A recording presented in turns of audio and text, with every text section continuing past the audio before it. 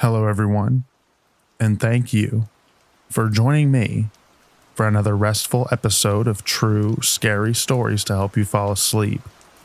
Today, we're going to be reading true kidnapping horror stories. I hope you enjoy them. I also want to thank Noetic Stories for reading the first story on this video. Make sure that you go check her channel out. It'll be in the link in the description down below. So now, without further ado, lay back, relax, and enjoy these true scary stories.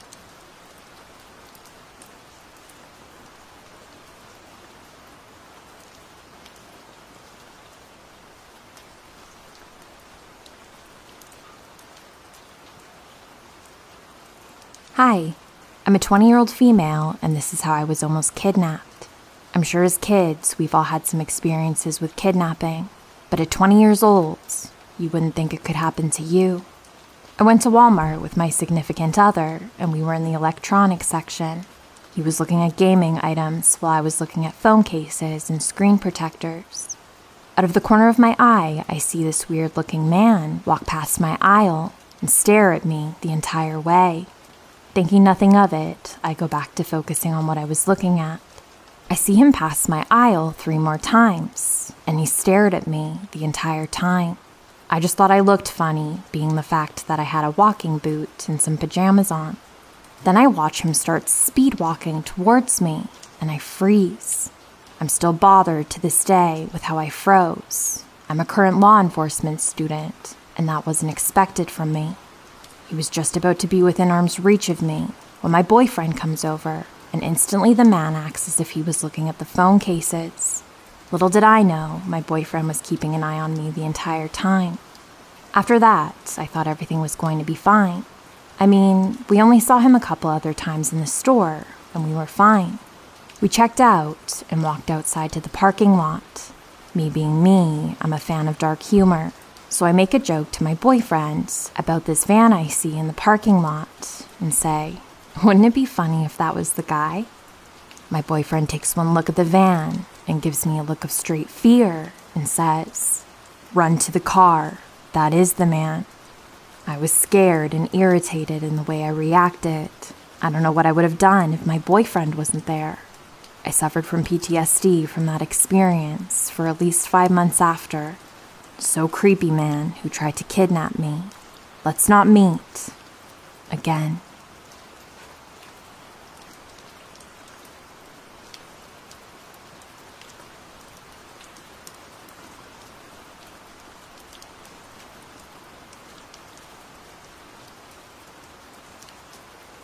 I'm a girl. My mom was a horrible addict. She barely took care of me as a kid. At the time of this incident, I was around 6 or 7, so my awareness and understanding of things happening may not totally make much sense. This happened in the 90s.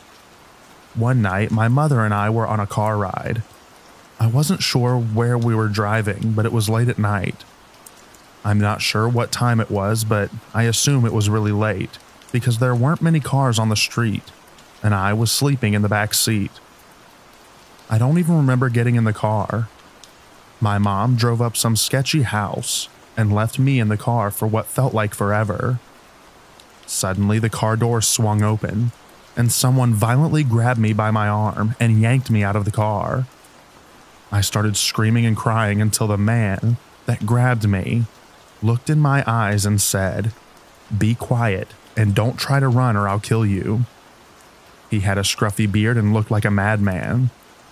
I was scared to death, so I listened. He held me tight by my arm, shut the car door, and walked with me down the street. I looked back at the house my mom was in, hoping that my mom would come out the last second and save me. I looked at the house for as long as I could as the man dragged me further and further away.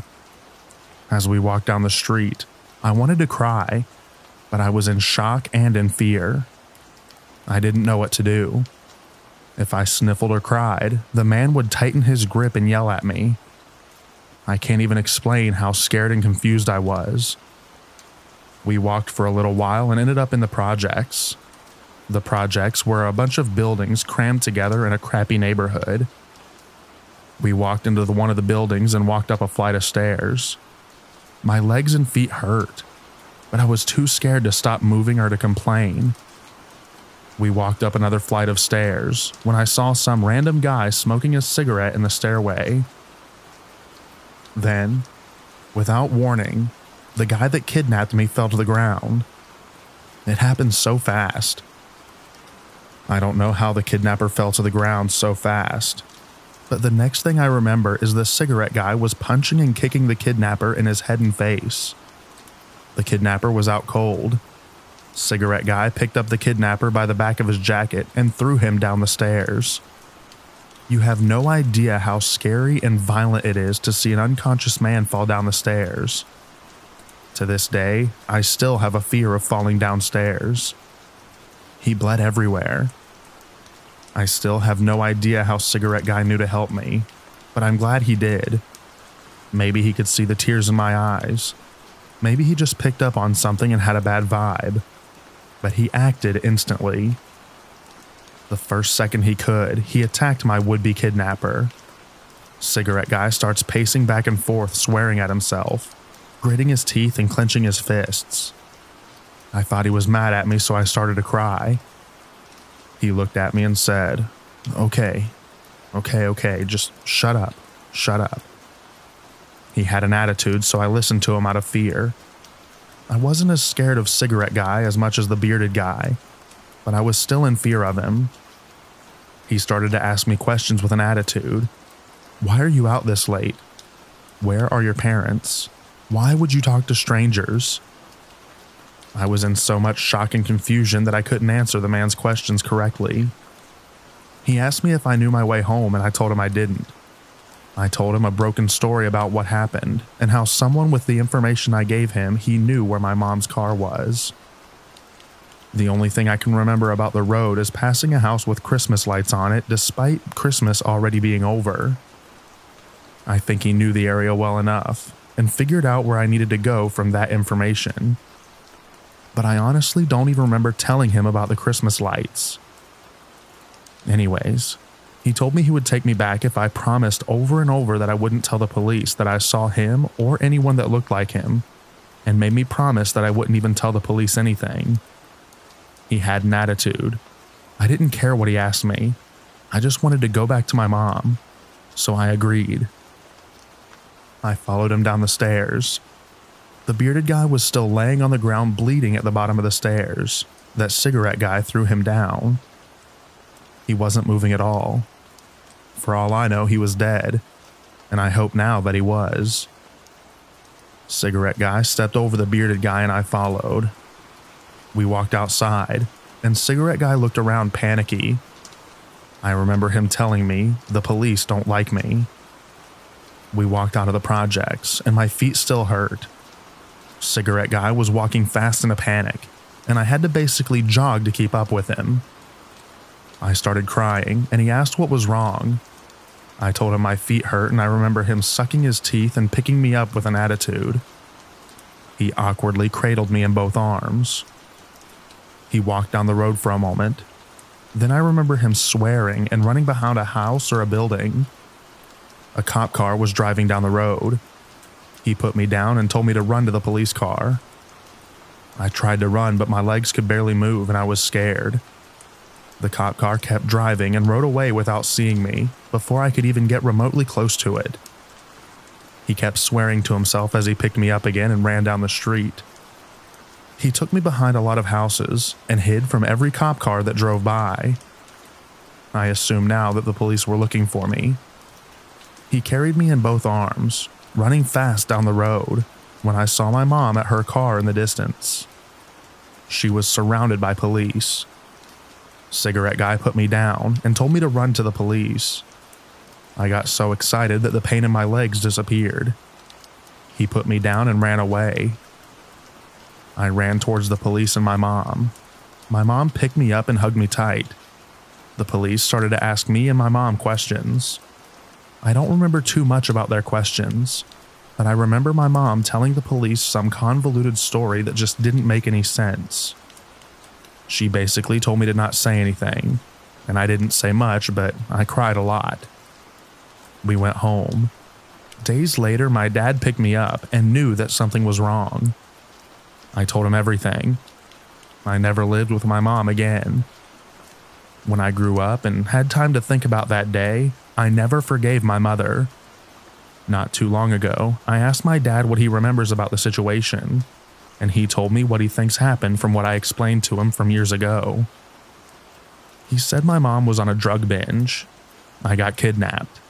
Someone saved me, but the real person that saved me had warrants and wasn't mad at me. He was just frustrated at the situation that he had to deal with.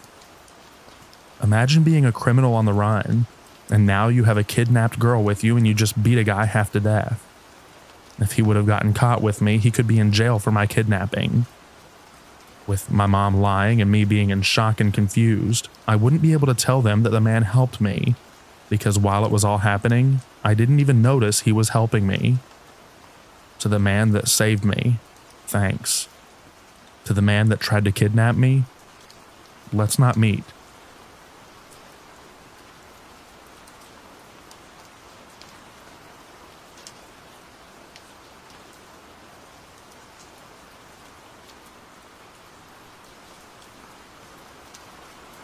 I deliver pizza, and I'd been having a really busy night, non-stop back and forth, without any time to even pause and take a leak. I'd been so busy that I wasn't really thinking about bathroom breaks. But we're also going through a bit of a heat wave in our area, so I've been drinking copious amounts of water. All of a sudden, as I was driving to this particular delivery, the urge to go hit me. Like, things went from 0 to 60 in an instant. Thankfully, I was close to the customer so could get this one over with quickly, or so I thought. I pulled up to the house, and it was an area I'd delivered in before, so I could immediately see that something wasn't right. All the lights were off in the house, not even the glow of a television or anything. It was extra apparent because the streetlight closest to the door happened to be out of order. And on top of it all, the block was dead quiet. This is a big university area, and obviously there aren't many student renters in July, but there had to be at least one person because someone ordered this pizza. Maybe they just liked sitting in the dark, or they were out back in the yard, whatever. I just didn't want to get out of my car and knock on a quiet house in the middle of the night, around 9:30 p.m., without first checking that I had the correct address and the customer was inside. It was scorching that night, even after sundown. My car's AC is a joke, and the piping hot pizzas don't help things much, so I have to try and open the car door as infrequently as possible to keep any cool air in. I called the number the customer provided, and the voice on the other end said, kind of brusquely and out of breath, "Yeah?" I just tried to keep it clear and concise. "Hey, it's your pizza out front, but there doesn't appear to be anybody home." And the customer replied, still gasping for air, "Yeah, I'm not home." I had to pee so badly by that point that I was much less patient than I'd otherwise be with a customer right out of the gate. Well, then we're going to have to terminate the order, because I've arrived in the stated delivery window and you were supposed to pay in cash. So, I don't know what to tell you. Plan ahead next time. I instantly regretted letting my bladder do the talking for me, as the voice on the other end came through more clearly, as a young, bubbly, and very distraught girl who couldn't have been older than 20 or 25. "Oh my gosh, I'm so sorry I was running down the street, so I could barely hear you," she cried. "I just switched you out of my AirPods. Is that better? Sorry, I completely lost track of time at work, but I knew you were coming. That's why I'm literally running home right now. Please don't leave. I'm starving and I don't have a car. Seriously, please don't leave. 5 minutes tops, okay? I know what it's like to be hungry and running late and have no car but not live near any restaurants." Plus, when I heard her voice, I began to remember more specifically having delivered to this place a couple times before, and she'd always been perfectly nice. Now I felt bad for snapping at her. I tried to walk it back, while simultaneously looking out my window for potential spots to pee. No, my bad. I'm letting the heat get to me and it's not your fault. No need to rush. See you when you get here." I hung up, and while surveilling the street, was starting to think I was really out of luck. All the other houses had people in them and were close together, so there were no clumps of trees or out-of-the-way patches of land or anything. Of course, I had just tossed my empty water bottle at the last delivery because I'm an idiot. Finally, I decided it was escalating to the point of an emergency, and the safest bet was to use a bush in front of the woman's house. She wasn't home. The street light was out, so no one would see me. The people who were home were inside. My car was parked across the street, and we're a small shop who don't wear uniforms. So if someone did spot me, they'd have no way to connect me to my employer. Animals pee outside all the time. Humans are animals. This is fine. I scurried over to the tallest bush in her front yard. She didn't really have much of a yard, more just a walkway lined with bushes and flowers that ran adjacent to her front door. The biggest cluster of bushes, the only one where I could be sure there would be no visible splatter on the side of the house, was about 4 feet from her door. I looked both ways, unzipped and let fly. After the initial millisecond of relief, I noticed the sound was way off. I started panicking, thinking I'd aimed wrong. But once I start, I can't stop midstream, so I kept squinting into the darkness to see if maybe I was hitting a key rock or something, and could just move a few inches over. Instead, all of a sudden, I heard a way more concerning noise.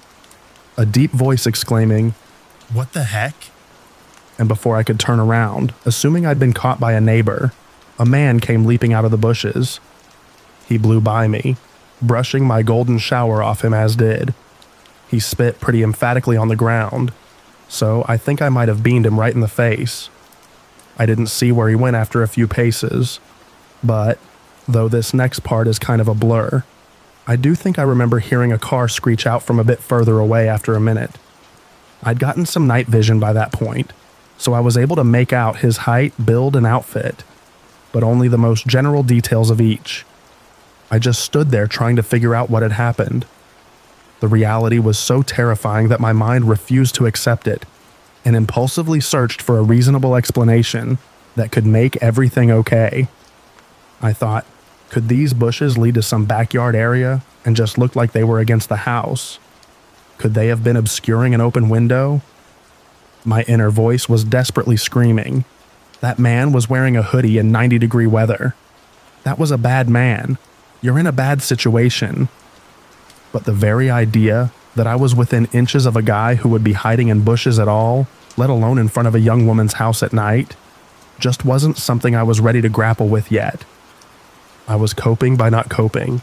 My fight or flight response totally failed me at that point, because I did the absolute last thing I should have done, and approached the bushes to try and validate this.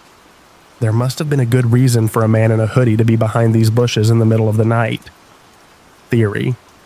So I walked over to the side, turned on my phone flashlight, and tried to peer around the line of shrubbery.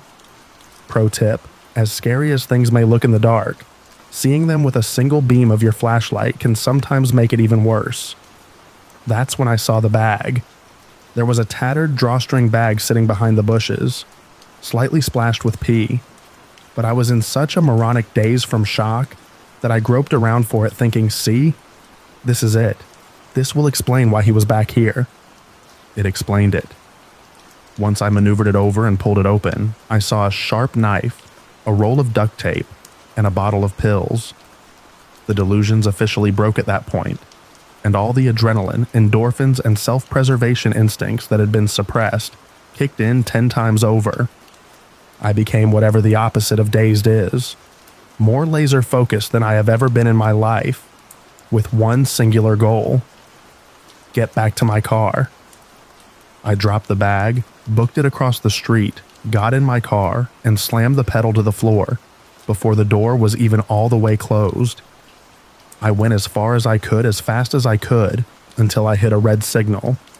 Then I pulled off to the side and realized I shouldn't be driving any more than necessary in the condition I was in. I pulled into the parking lot of a 24-hour drugstore and took a breath. I was finally calm and coherent enough to zip up and formulate a plan of action. My first lucid thought was, who do I call first, the police or the girl whose house that was? I thought about it for what couldn't have really been more than 10 seconds, but felt like an hour, and decided, okay, I am in my locked car with the engine running. If trouble starts, I can drive away. I know something's up. She might not. She needs to know not to keep walking in that direction. But as I was dialing her number, it occurred to me, what if there was no girl? I thought I remembered delivering to that house before, but what if I was wrong? What if the girl on the phone was just a decoy to get me there to rob me? Or worse. Every pizza guy on the planet has seen the Evil Genius documentary by now, so I thought she called me all out of breath. She wasn't home. The whole thing was off. Can't risk it. I'll start with the cops. The operator was very helpful in keeping me calm because I was a complete wreck by this point. He kept assuring me that someone would be there soon. I kept telling them they had to get there before the girl did, but I was trying to express 3 thoughts at once and really damaging my own credibility. It came out more as, you've got to save this girl because he wasn't after me. I was just delivering a pizza. Unless they were after me, in which case there might not be a girl. But I talked to one on the phone, so then you should find that girl because they used her to lure me there. But if she's real, she doesn't know about the guy, who was also real. And there could be more guys if there's actually a girl. And you know what? Even if there isn't a girl, there might actually be more guys. I only checked one part of the bushes, so I don't actually know. I didn't mean to.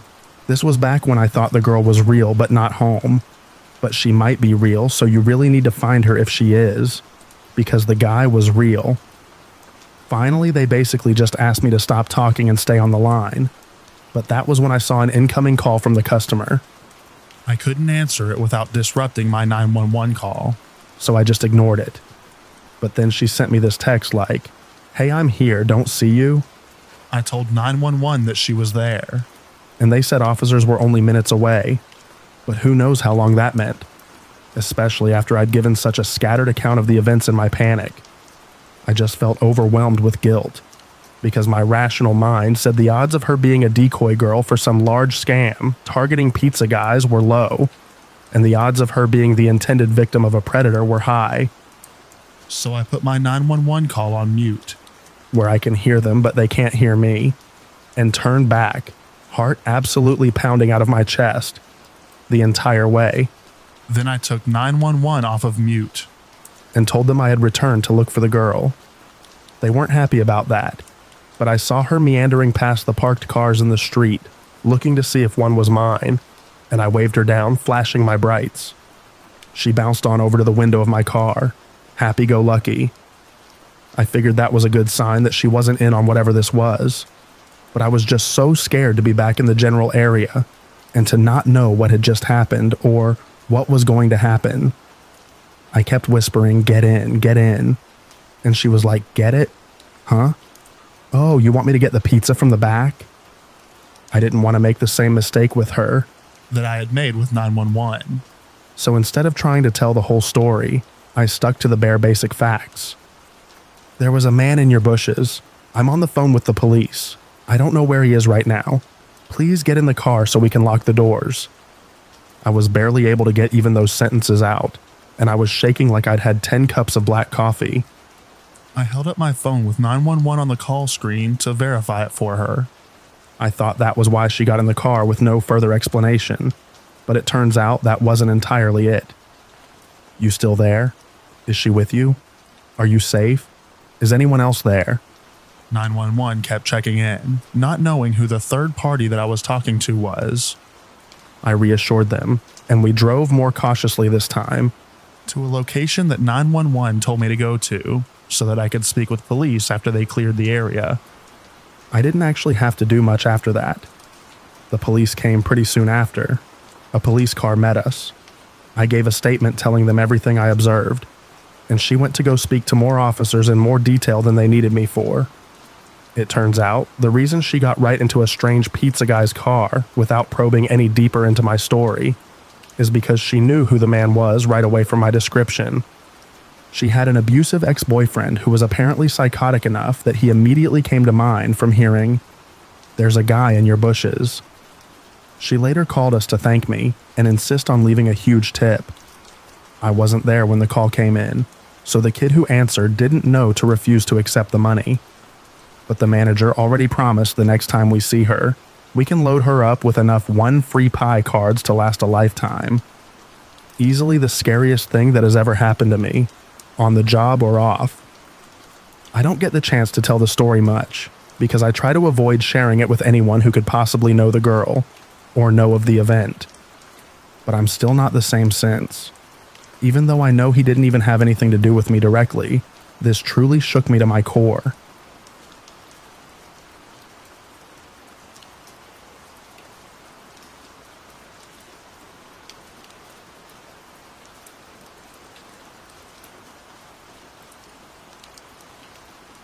I'll start by saying I have a terrible biological father. He has been a shady person all of my life and constantly caused me a lot of grief. This is just one of those examples. When I was 4, my parents split up. My mother and I moved states, and they agreed I would visit my dad every school holidays for a week. This one particular time, I had been with him for a few days when I was playing with my cousin at a nearby park. A car pulled up, and I recognized the man as one of my dad's friends. He called me over, and without thinking, I ran over to him and left my cousin at the park. He asked me if I could show him where my dad lived, and I agreed and got in his car. I gave directions and didn't notice at all that they weren't following them correctly. Looking back, I didn't really know the way anyhow. After way too long, I did realize that we were getting closer to the city, which is far from my dad's house. We pulled up at a house I didn't recognize, and the man told me to wait in the car. I didn't feel scared at all for some reason. He eventually took me inside, and I definitely started to feel unsafe then. I mainly remember 2 girls passed out with their tops off, and a much older man was feeling them up everywhere. I made eye contact with this man, and he made me sick to my stomach. I had definitely figured out that this was a bad situation by this point. A lady took me into a bedroom and brought me a sandwich. The bread was stale and I wasn't hungry, but I ate it all because I felt bad for her. Which doesn't make a lot of sense, but that's what I was thinking about. The lady told me a lot of things I didn't understand, but when she left, I remember thinking my dad was coming to pick me up soon. I fell asleep waiting for him.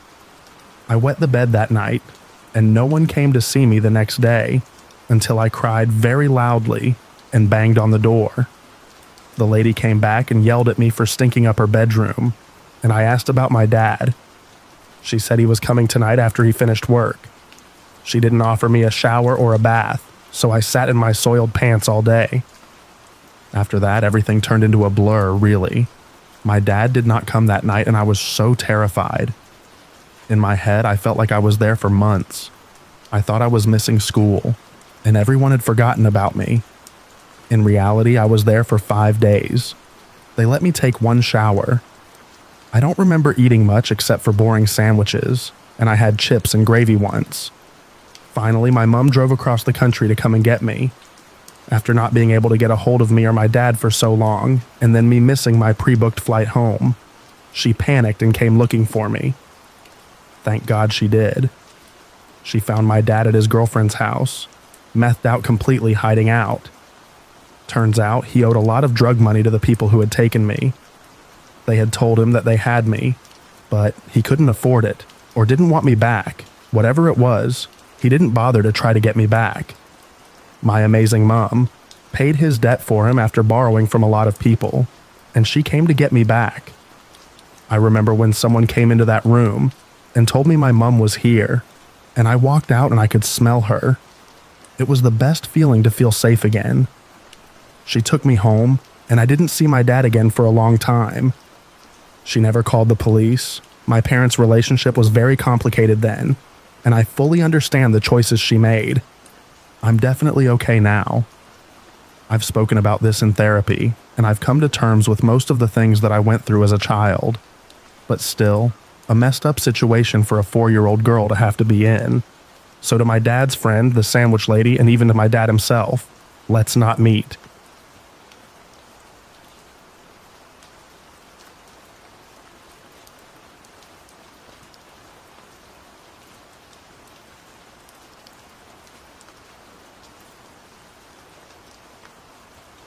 My best friend is an influencer. Not big time, but with a big enough following to get free stuff, and has gotten 2 sponsored trips. She still works a full-time job, but does the Instagram thing on the side, mostly because of the perks. She's not big enough to live off this yet. Anyway, this was her first trip. A little boutique hotel from Miami contracted her via Instagram and DMs, and offered her an all-expenses-paid trip to Miami for Memorial Weekend 2018, in exchange for her to be in the hotel and take pictures and do a couple of stories. She was told she could bring a female friend with her if she wanted to, and everything would be paid for. This was her first time doing this, so at the time she wasn't really sure of how it worked. They sent her a bogus contract for her to sign, and it said she'd be responsible for paying for her own plane ticket to Miami, and that she'd be reimbursed for it later.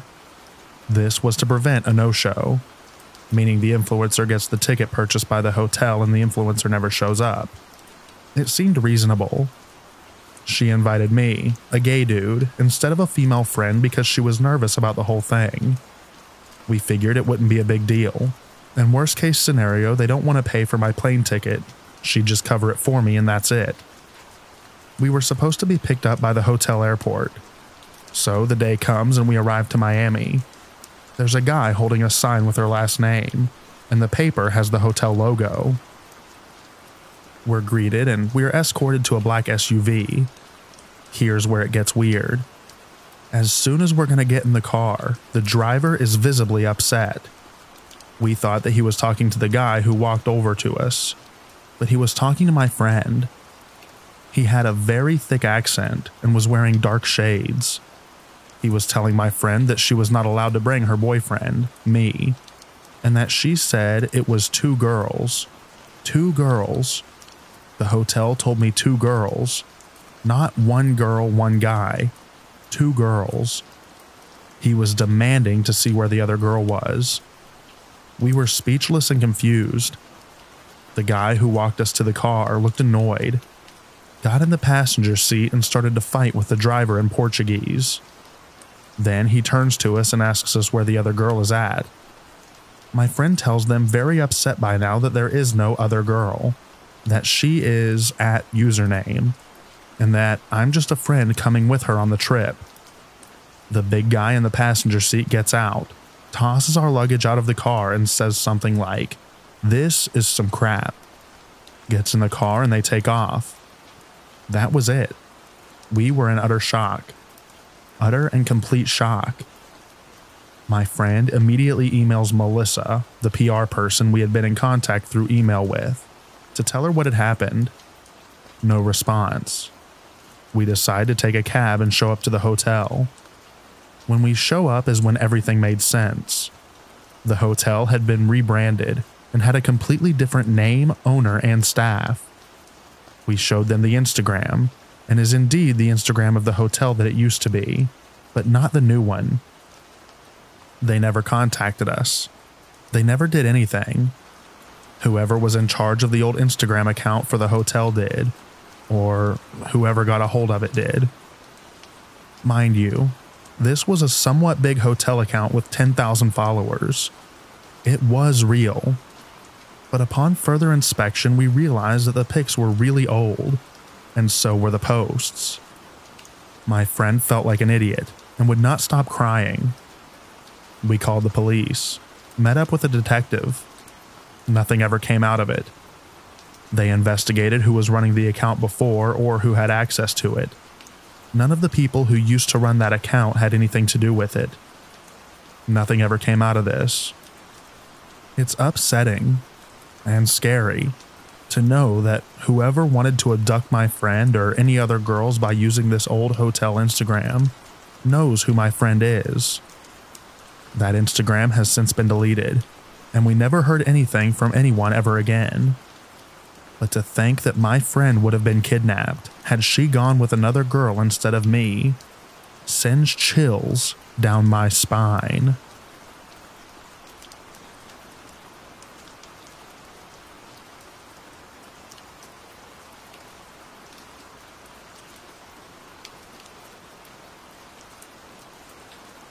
I've stalked this sub for a while and couldn't decide whether or not to post mine, but I'm feeling brave on a Monday.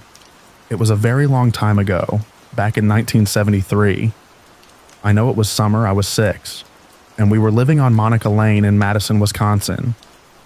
Thing is, I sort of recalled it but never put 2 and 2 together until a few months ago, when I was talking to my mom, who went into great detail. I was a very gregarious child, outgoing, extroverted, friends with anyone. It was at the time a middle-class neighborhood, and 3 houses down from ours, on the same side of the street, was a huge park. My mom was a nurse and my dad was a salesman, but Mom worked second shift at NARRATOR, while my dad worked days. I rarely had a babysitter, only if they went out for dinner or a movie, but they did go out often, and there were always older kids in the neighborhood to babysit. One sitter who I really liked lived a few blocks or so away, and down the street a little bit. Vicky had babysat a few times before that, and it was pretty uneventful. She'd play games with me and do my hair, play dress up, pretty basic stuff. So anyhow, one day I had gone with friends down to the park. I remember there was a ball field at the time and a sand lot next to the field. My friends wanted to play on the monkey bars, but I wanted to play in the sand. I looked at the sandbox, and my babysitter Vicky was standing there. I told my friends I was going down to the sandbox and ran off. We played in the sand, building a castle, and then she asks me if I wanted to go get something cold to drink. It was stifling hot, and I of course said yes. So she takes my hand, and we start walking to her place. She starts telling me about her puppies and asking if I want to play with them. Of course I get giddy and now can't wait to get to her house. This was where my memory had stopped, and after my mom told me what happened, the rest of it flooded back. My mother just happened to be talking to my sister and I about some of the places we lived, and we got to Monica Lane. I told her I remembered the park and how big it seemed, and she asks me if I remember being kidnapped.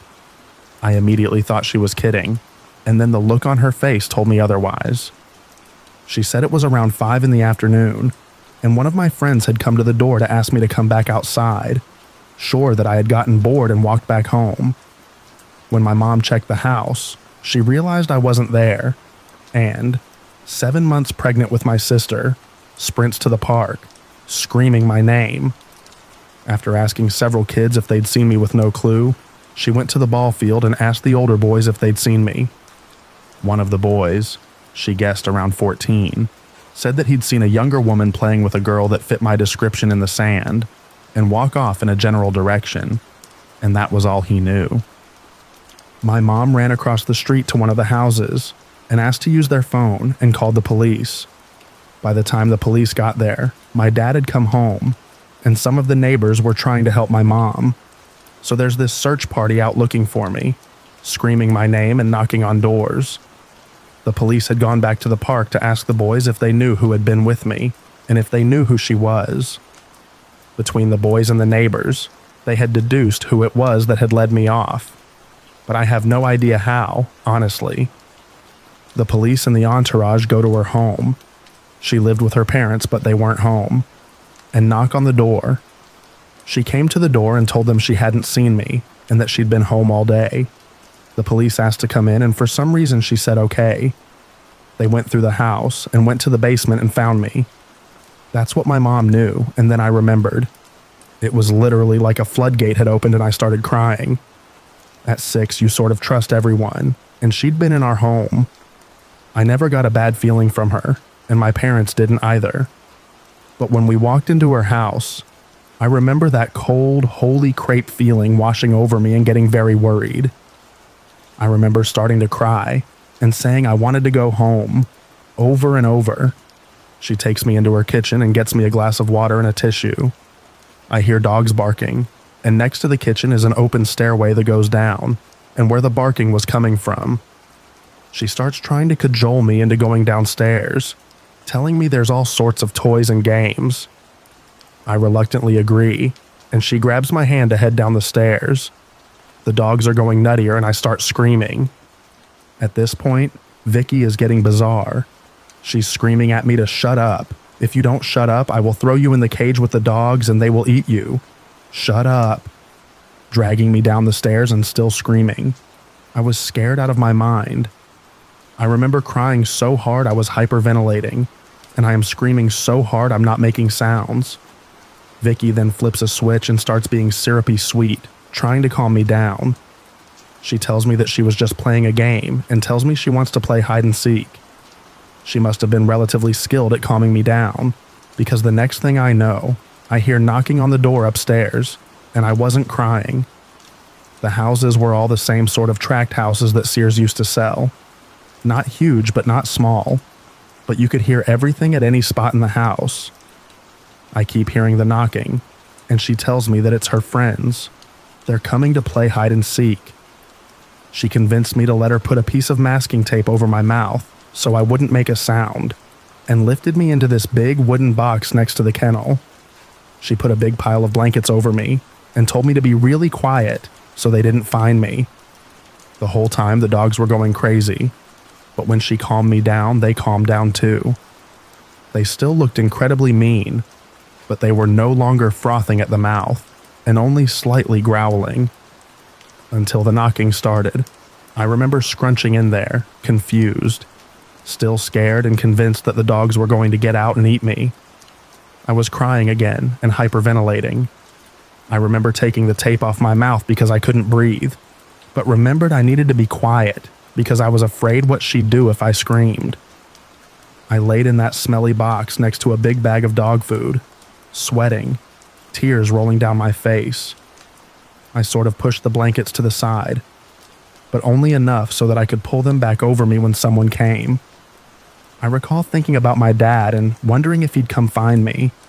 All of a sudden, I hear what sounds like adults yelling my name. They come down the stairs and the dogs are going crazy again.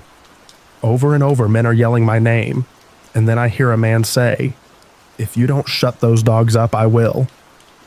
I was in a large storage box, like a carpenter's toolbox type of thing, with tape hanging off my mouth when they opened the lid. I remember a very nice man asking me my name and if I was okay. I don't remember answering him in anything other than screams and tears, and grabbing his neck so hard my dad had to practically pry me off of him. I remember my parents taking me to the hospital to be checked out, and that's all I really remember. Mom said that Vicky was found guilty of attempted kidnapping, and last she knew was in prison, but couldn't remember when the last time was she had heard anything. We moved from the area shortly thereafter, and I haven't been back since. I do know that Mom said that her parents were odd, but that they didn't know them. She had met Vicky from neighbors that had used her as a babysitter, and had never heard of anything bad, and that I always seemed happy with her. She lived in the general neighborhood, but it would have been 2 blocks over and on block down. Mom said they never picked her up. She always walked over. When they'd get home, they'd drive her home, but never noticed anything out of the ordinary. Mom and Dad had only met her parents when they came to the door to ask for forgiveness, that Vicky hadn't meant to do anything bad and was a good girl. Mom said my dad picked up her dad by the shirt and told him that if they ever came on our property again, he'd kill them. I remember her name and sort of what she looked like, but if she walked up to me today, I would have no idea who she is.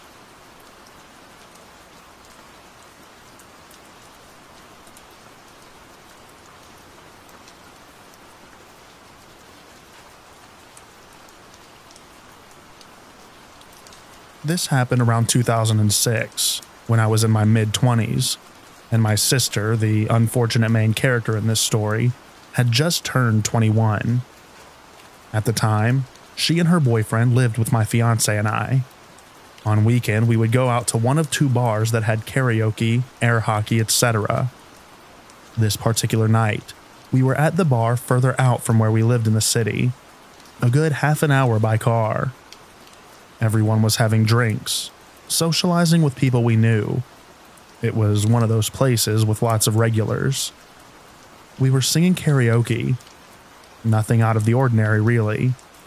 Except that night, my sister started hanging out with these 2 older ladies who had a liquor store in their purses and were quite sharing, although I didn't know it at the time.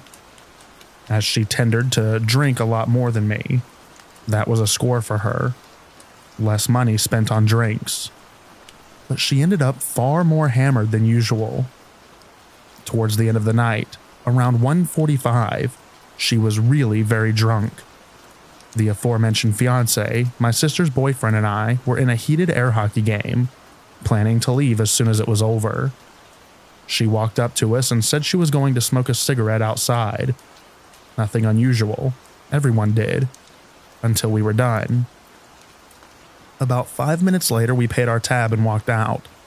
But she was not on the porch area where smokers congregated. Okay, weird, but not alarming. We went out back of the bar to check for her. Inside, in the restroom, in the large parking lot. It is notable that this particular bar was in a business park, so there were multiple businesses that were closed, as well as the Mexican restaurant next door that had just closed as well. We searched, asked everyone that knew us and those who didn't if they'd seen her. No one had. I asked the workers from the restaurant that were sitting outside as well. They seemed nervous when telling me they hadn't seen her, but I didn't think much on that until later. By then, I was in a full-on panic after trying to call her cell about 15 times, only to have it go to voicemail. Me, being a bit inebriated myself, I started searching for her. Went as far as to take off my heels and start running down the highway searching for her, as honestly there had been times that she would start walking home in the past.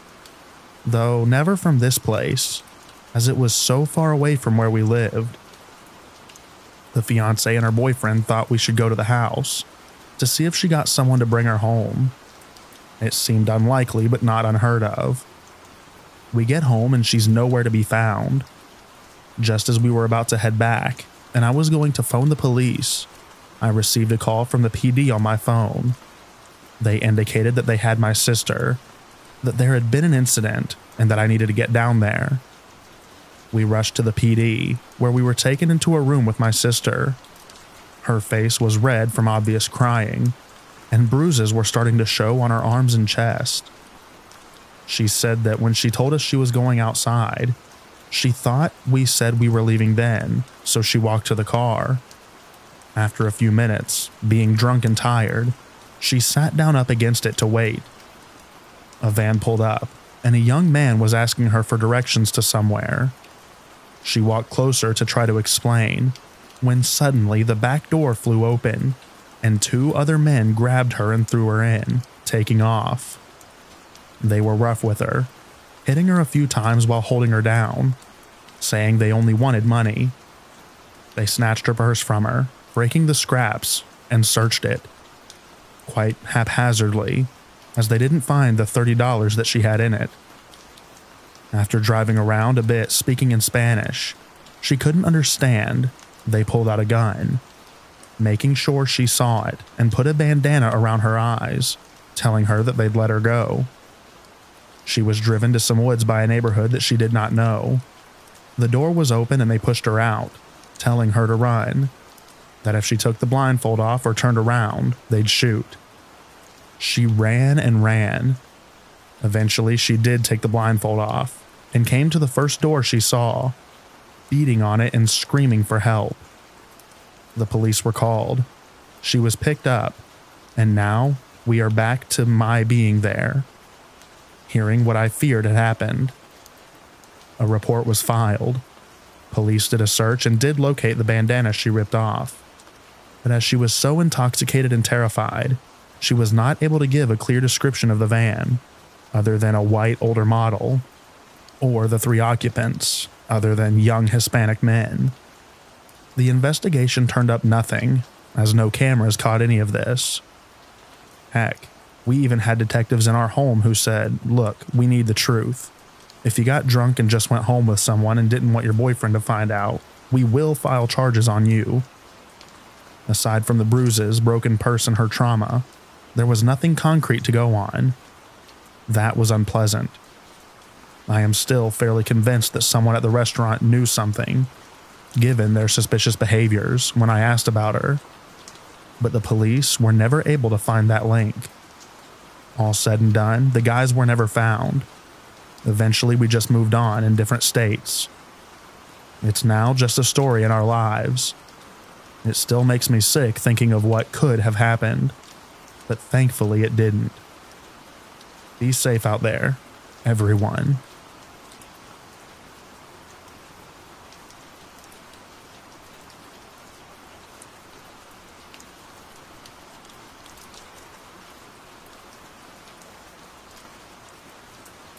I am a 21-year-old girl taking her first backpacking trip around the world. I only arrived in Thailand 2 days ago, and it was an unfortunate as I almost got kidnapped on my first night. I went to Bangla Road, which is well known, and had a few beers at a bar, and then went to a popular club, Illusion. I was having a good time, dancing and meeting people. In the club, I only had 3 drinks, tequila and orange juice. But at some point, I realized I was a lot more drunk than expected. I don't know if it was spiked, but I was dumb and had my drink on the table next to me while I was dancing, and it was very crowded. In total, over the space of 3 hours, I only had 2 beers plus 3 tequilas. Usually, that is an okay amount for me to be aware. I went to the bathroom and felt very intoxicated and threw up. Upon leaving the bathroom, a guy who I do not know grabbed my arm. He seemed young, and I asked him what was going on. He said that he would help me down the stairs. After we got down to the road, he dragged me down an alley and put me in his car. I was really scared at this point and didn't know how I'd gotten myself into such a bad situation so quickly.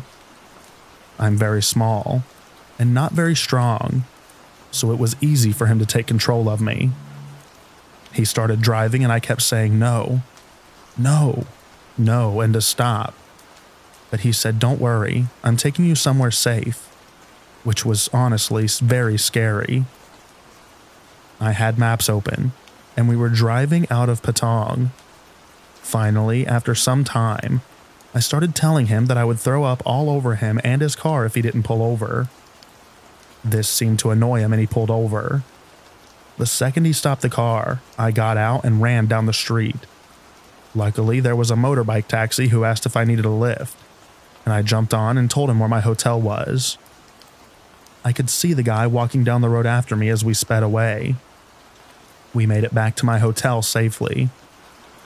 Honestly, after that, I'm not going to any bars or clubs alone. I don't trust anyone, and I'm feeling very vulnerable. At least it was a lesson that I needed to be a lot more careful. I'm just glad that I made it out okay.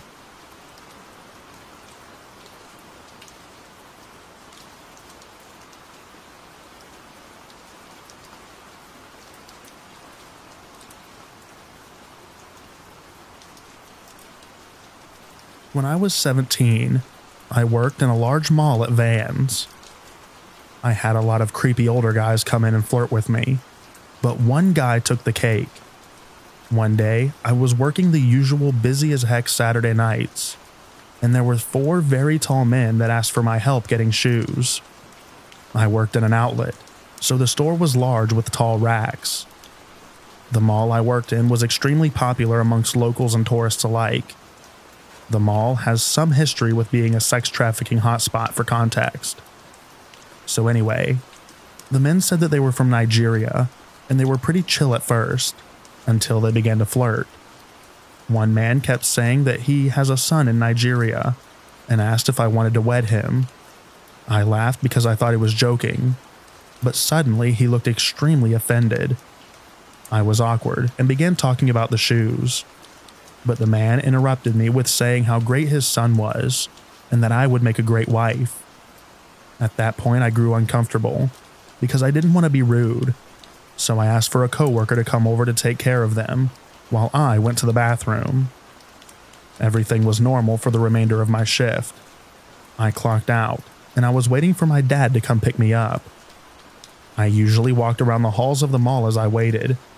The music was soothing, and all was calm. I walked past a restroom hall and saw figures standing in my peripheral. I glanced and saw that it was the 4 men from earlier. I was in full-on panic mode at that point, but I played it off. I smiled at them softly and kept walking so they didn't think that I was being rude. Sure enough, they began following me. I picked up my pace, hoping to find other people walking around, but there was no one. I was speed walking from the guys who were keeping pace with me. My thoughts were to just go to the bathroom so I could lose them, so I entered the next restroom hall. I walked slowly, thinking I had just lost them, but soon after I heard pounding footsteps in a hurry. I looked back, and they were coming right for me. I didn't think the bathroom was an option anymore, and I started yelling for help. I ran straight for the employee corridors of the mall, but when I got through the doors, a security guard met me on the other side. I bumped into him, and I never felt more relieved in my life. The men took off the other way, and the guard let me stay in his office until my dad came. Thank God for the guard. If he wasn't there, I probably wouldn't be writing this right now.